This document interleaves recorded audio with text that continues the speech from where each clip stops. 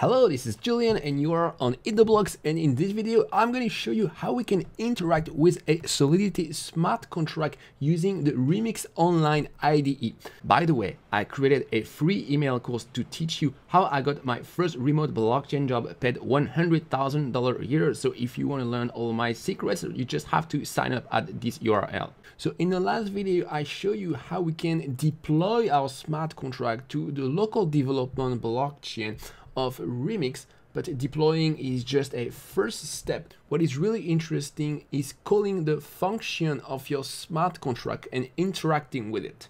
So let's see how this works. So I am in Remix, and the smart contract that you see is exactly the same as in the last video. So I have one value that is an integer, and I have two functions, get value that return the value and set value that can change the value. Before we can interact with our smart contract, we need to first deploy it to the local development blockchain. So on the left, you're going to click on this icon to see the deploy and run transaction menu. And for the environment, we're going to select the JavaScript VM. So that's the local development blockchain. For the account, so that's the Ethereum address that's going to deploy the smart contract. You can select anyone, it doesn't really matter.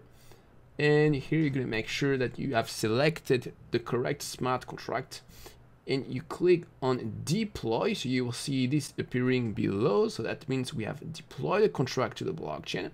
And then by clicking on this arrow here, it's going to expand this box, and you will see these two buttons, set value and get value.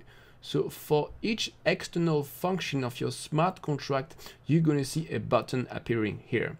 So let's first try with get value. So I'm going to click on it, and here I see this thing appearing. So the return value is 0, and I can see that the type of the return value is a uint 256. By the way, if you just specify uint, that's a synonym for uint 256. So that's normal that here we have uint 256, but in a smart contract, this is just uint. So the default value of a uint is 0. Okay, so let's try to change this value. So next to the set value button, so here you have an input text. So let's try to put, for example, 10. Okay, and I click on set value.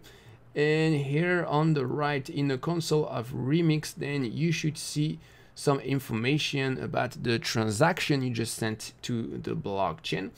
And so now if I click on get value again, then I can see that now my value is equal to 10. So it has succeeded. Yeah. So as you can see, it's really easy to interact with the smart contract using the user interface of Remix. The only caveat you might have is in cases you use some complex input like array, for example, it might not be straightforward to know how you can specify it here in the input text, and we will see this later in this tutorial series. So we're going to stop here, and in the next video I'm going to explain you what is the difference between functions that have this view keyword and other functions that don't have it, and how this is related to Ethereum transactions.